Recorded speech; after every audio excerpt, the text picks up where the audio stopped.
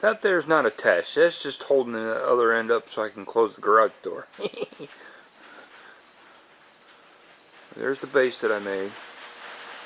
I'm going to give it a little bit tighter look at it now. Yeah, there's the bolts that I used. Oh yeah, that one.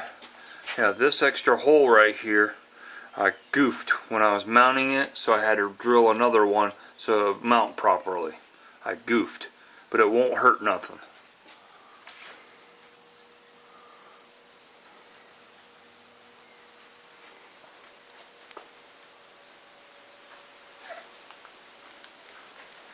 Yeah, mount this one the same way.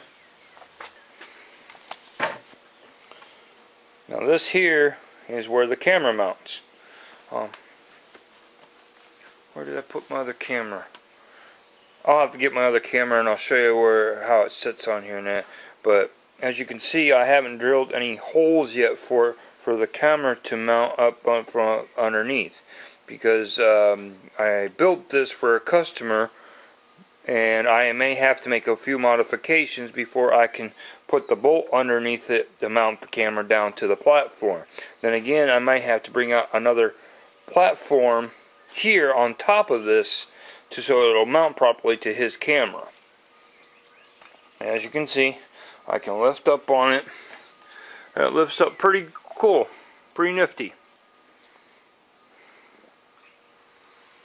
It works really well. Whoops, got that caught. Let me swing it around so I can. Sorry.